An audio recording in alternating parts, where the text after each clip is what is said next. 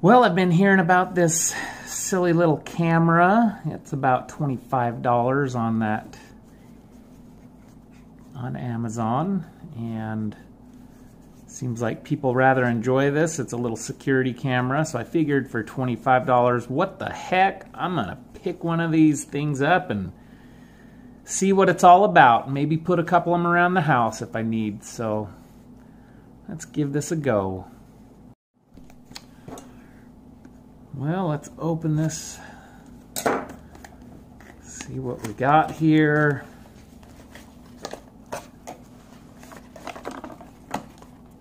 A piece of paper, starting guide.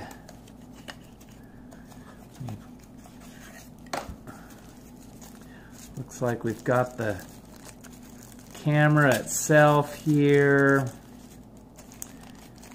There we go.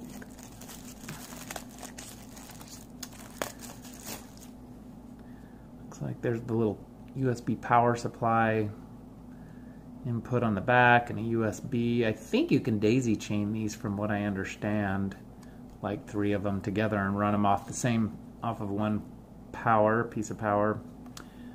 You can see there's a little thing here. And then I think that just comes like this. You could set it down, I think. But it also, let's just put that right here for a moment. Open this one.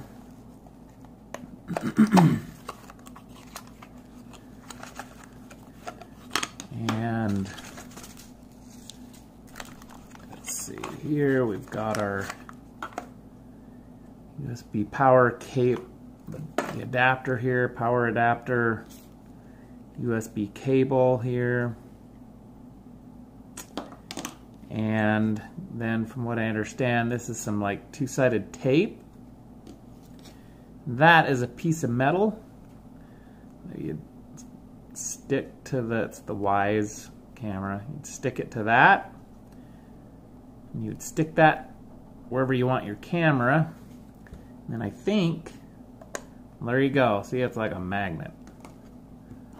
So then you could have your camera. So instead of drilling holes, I guess you could do that. All right. Cool. All right, so I set this camera up downstairs for now. It's just right there, you can see it. It's just stuck to the sign here that's metal, so the magnet on it is sticking to it. I just stuck it there really quick, and then I ran it's about a 6-foot USB cord down to there. So basically, I'm getting a shot of my shop. It's kind of seeing that, a little wider angle. It sees into that door and a little bit around to here. And I'll show that, I'll show a couple videos that I happen to save. But I just wanted to show you the location of where I have this camera and a slight issue that I've ran into. So here it is. If we just walk out the door here, in this utility room is actually where I keep my router, and it's right there. So I'm about 8 feet away from the router through the wall right there. And from here, it records in 1080p. I don't have any problems. There's no errors that come up. Where I had it when I first initially was messing around with it was if we just walk upstairs here. So the router is almost directly below me here and maybe over a couple feet. And I was sitting on the couch right here at my coffee table, and I was, when I initially had it, was setting it up and connecting wirelessly. I actually had it on that speaker right there also. So you can see from here, the speaker down through the, through the floor, basically kind of how far I am away. What I found was that the application that you use kept telling me to when I would try to record in high definition 1080p, I don't think that the wireless signal in that camera is very good. And because it's using just a basic 2.4 gigahertz frequency, maybe that's causing it to struggle a little bit. And so the video would stop occasionally and hawk up in air and say, change to, it was telling me like 460p or something. And the setting I was setting at, I went with the middle setting, just standard definition is what it said. There's another setting in there that's like 360p, I think. So that's kind of the issue that I've had with this camera. Anyhow, I'm going to go ahead and stop this video, and I'm going to try to use this app to screen capture the app itself, and I'll go through some of the settings for you and what I've learned, and then maybe I can also show you a couple of the videos that it captured. Okay, I'm using a screen recording app here to try to open this app and talk to you a little bit about the app itself. So here's the Wyze app. You can download it from the Play Store or even the Apple Store. I'm sure it's on there. I'm using an Android phone. So when we come to the screen, sometimes if you open it up, it may just start on your live feed. We're going to go all the way back to the beginning, kind of the front of the app, the home part of the app. So here we're seeing a picture of my shop. This actually is not a live screen. This isn't a live video of the shop. If you click it, it'll take us to the live video, but I'm not going to do that at this time. So first of all, if we look at the top here, there's the plus sign here. If you click that plus sign, that's where you would add a camera or another camera. That's where you start the initial setup. We can see here we've got these shortcuts, and we can hide them by clicking the little arrow on the right. These shortcuts are just quick little shortcuts to turn things off and on that we want. And so where we look at these shortcuts is, let's see here. We'll get back to these. I have 5 oh, here we go. If you kind of screen over to the right, it says edit. You can see if you click edit, these are my different shortcuts. If I click the plus sign, the add up there, you can see that we have the name of the task, the trigger, what's going to trigger it, and the action.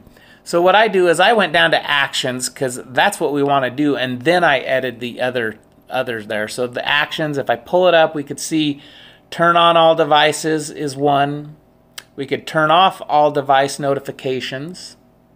Or if we just go to device actions, I've named this camera Cam 1. If we click on it, those 6 actions are the actions we can set up shortcuts to. So you could actually just set up a shortcut to all of them. I actually did 5 of them. So you've got turn off the camera, turn on the camera, upload a short video, turn on motion detection, turn off motion detection, and restart the camera. So you could see I clicked that to turn off, then you could add a trigger and whatever, but I'm not going to do any of that. I'm going to back out, not save that, and let's go back out to the very front. So again, on the shortcuts, you could see the edit there, and we could create, that's where you make your shortcuts. I have turn off motion, turn on notification, turn on motion, upload a video to the cloud, and turn on camera. So that's what I've got going there. We could share this video. I haven't done that, but you could share. Now at the bottom it says devices. So we're looking at Cam 1. I would assume if I had a couple other cameras, you would see, you know, 2 or 3 other camera views in there. We can click on notifications. So here we can see the day. So like this is today, my camera alert this morning. Let's look at one of my alerts. And that was at 7:30. And nothing. That was just catching nothing, I guess. Let's go back to this one. Okay, there I am coming into the shop at 8:10. I was testing it out. The motion. So we can see there you go. That was a 12-second clip. It caught me and recorded. This will record in 12-second clips. It's recording constantly to my SD card. I have a 32 gigabyte SD card that it records to that we can look at, but as far as just catching little quick, you know, captures, it does it in 12 seconds, it looks like. You can click on the dates, the different days. I didn't, you know, that's the night I first got it, so I was testing it, and I've got a lot of different little clips I was messing around with. We've got messages here. I'm not exactly sure what the messages part is. And then we can click up in the settings right there, push notifications. So I have push notifications turned on so that when I activate this to watch, and it will send me a push notification if it catches motion. So you can turn that on or off. If you just want to use it to view something, you don't want to be alerted, you can turn that off. And then you've got your My Account there where you can make changes to your account or whatnot. We can go into the edit here, select all, and we could delete these here if we wanted, or delete, you know, one at a time. So let's go ahead and go back, and we can look at, okay, so we dealt with the notifications, there's the devices. So now let's go ahead and click on the picture itself, and that's going to connect us. Now we have got the live feed. Here we are looking at the shop, a live feed of the shop. And if you look at the top left, it says HD. We can click on that and change it to 360p or standard definition. We'll just leave it on HD. We can click on the little auto, the moon, and it says auto over there. If you click that, it'll change it to just night vision is on. I can click it again, and it turns night vision off, so it won't use night vision at all. Or you can turn it on auto, and I like it on auto, so if I go down and turn the lights off right now, you'll see that, you know, you'll see it in night vision. The sound, you could actually, if somebody was down there, you can turn your sound on and hear what's going on in the shop or whatever you're recording. You could actually manually record a clip, just start recording if you wanted. If someone's in the shop, you can speak. So we could actually hold and speak, and kind of like a walkie-talkie, and you could talk to somebody and take your finger off of it, and they could talk back, and you would hear them. Of course, you would need your sound turned on to hear them. You can also take a photo. And then there's the motion tagging. I'm not exactly sure what that is. I haven't messed with the motion tagging. You can click on, you could look at your album. Again, this is back to what we've manually recorded. These are manual recordings or your photos that you've taken. So, for instance, this manual recording here, I think, let's click on it, and if we scroll up, we can scrub up to 110. I think this has got my dog coming in. It caught my dog. There she is coming in. You can see her walking in. So I was manually recording because I knew she had gone outside. That's right. I knew she had gone outside. Let's scroll back. We can go back to 102 here. So I knew she was outside, so I manually recorded it because I wanted to catch her coming in and see what it looked like at night with the lights off. And there she is coming in. You could pause it if you wanted. You can also zoom in and out. So if I go back to 110, let's see here. And I'm going to pause it when she comes around the corner. Here she comes. Pause, and then you can actually zoom in like a cell phone, you know, just kind of use your two fingers and you know, zoom into it, you know. So I don't know how good the picture will be or whatnot that'll do for someone, but anyhow, that's kind of interesting. I could turn the sound on here if I wanted to, you know, hear her coming in, so you could hear that sound. And then I could delete the video from there if I wanted. So there's a photo I took. So let's go ahead and back out here. And then what else here? We can view playback. Okay, so you can see here on the view playback, the green part of our timeline is all that we can view. That's what's been being recorded. And again, I have an SD card in here, so it's recording. So I can scroll back. Let's see. Oh, okay. There you go. So that's our... So we can keep scrolling back, and you can look at the time.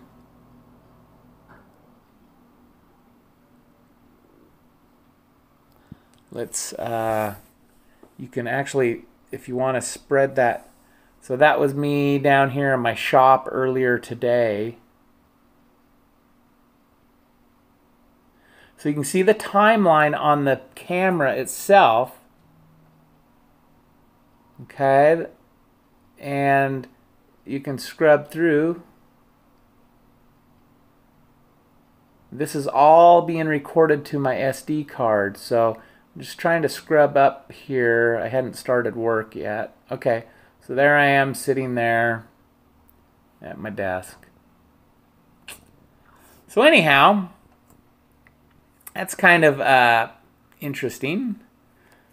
So that's how you kind of scrub and take a look at your video, and you can, you know, go back and stuff. So that's kind of why with the motion detection, when it detects something, it does a 12-second clip. You can look at your timestamp, and then you could actually scrub back through the video to see that. The interface of this app, it takes a little bit getting used to it first, but once you kind of got the hang of it, you know, it's like anything, you'll be fine. So yeah, I'm trying to think, what else is there? We got our little settings up here we can click on. Let's look at the settings. We've got our alert settings. We can turn motion detection on and off from here, or we can use our shortcuts that we had. The sensitivity is how sensitive you want it to pick up stuff.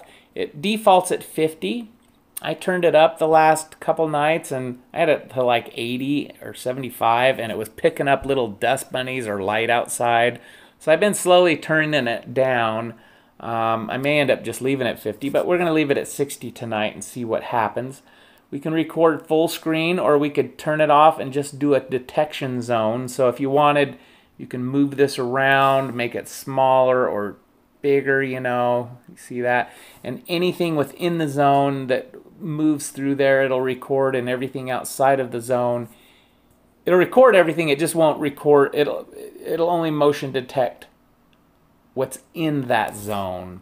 So we're going to go ahead and leave without that.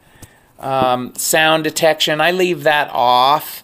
I have a clock down in that shop there, and it's just an analog clock, and you know how they used to kind of tick, tick, tick. That camera will actually pick it up, and it's all the way across the room, the clock is. So the mic is fairly sensitive, it seems like. So I leave the sound detection off. You could turn your smoke alarm sound detection on, or carbon monoxide one. You can set an alert schedule. I have my alert schedule, so when I want to get an alert that there was movement, that's what the alert schedule is. So it records all the time to my SD card, but my alert schedule is I have it set to just alert me at this particular time. And you can go in and adjust the time there how you would like to. Or you could just change it to all day if you just want it to, anytime there's detection, you'll get an alert. So we'll leave that off. Go back into advanced settings, and we can see we've got local storage here. We can continuously record, or we can just record events only. You can see how much of our memory we've used. From what I understand is when it gets through the whole 30 gigs of recording, then it'll just loop back and start back over and record over the earliest, recording, if that makes sense. We can format our SD card there. We can turn the camera, our night vision mode, I leave it set to auto. Camera status light, that's on the back of the camera, is a blue light to let you know that the camera is on or off. If you know, I'm not in the room sleeping or anything, so it's just left on. But I guess if you had it in a baby room or something and you didn't want the light to be on, that little blue light, you could turn it off. Rotate the image. If you hang the camera upside down because you're hanging it under a, you know, from a ceiling or an eaves, the overhang of a house or something, you can just turn that on and it'll flip the picture, rotate at 180 degrees. These cameras are not waterproof, by the way, so just know that. Timestamp watermark, I leave that on. Why would you not? Just so that you have something to reference. Show Wyze logo. I don't know why you would want the Wyze logo showing. That's silly. But I guess if someone wanted it, they could have it. And then I have it set to record sound. The sync time, I'm not exactly sure what the sync time means. I need to look at that. I don't know if that's, honestly, I have no idea what that is. So let's go back here now.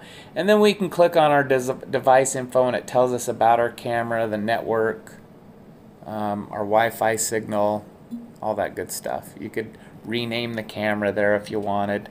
You can restart the device right from there, or you could delete the device and start over. So that's there. Yeah, I think that has pretty much explained the app to the best of my ability. That's as much as I know about it in a couple days of using this, and I like the camera so far. I'm not sure if I'll pick up any more of them at this time. I want to research some other cameras and some security systems, but for $25, it's actually like $19.99 on their website. I don't know if they charge shipping or give free shipping. I got my camera off of Amazon, I think I mentioned, and it was $25 plus the Prime shipping. And you know, for 25 bucks, I think it's fine. It's not wireless. You've got to have the camera next to an outlet. So you're going to be about within 6 feet of the outlet, unless you extend, run the, use an extension cable and an extension USB cable. But I think that, using it for what I'm doing here works great. It would be great for like a baby monitor, I guess. It would be good to hang outside of your front door and you can see who's coming to your door. You can talk to them through it. So, $25, is it worth it? I think I'm pretty good. Actually, for $25, I think it's pretty good. I think the main downside I have about it is the Wi-Fi signal does kind of suck from, my experience here. So, your mileage may vary there. Anyhow, I hope this wasn't too long and boring. I really appreciate you watching my videos. If you have anything to add, if you have this camera or any suggestions, please let me know. Any comments, leave them. And I just appreciate you watching my videos and liking and subscribing and all that stuff. And I just hope you all have a good day or night or whatever it is that you're doing at this time. So thanks again. Smell you later.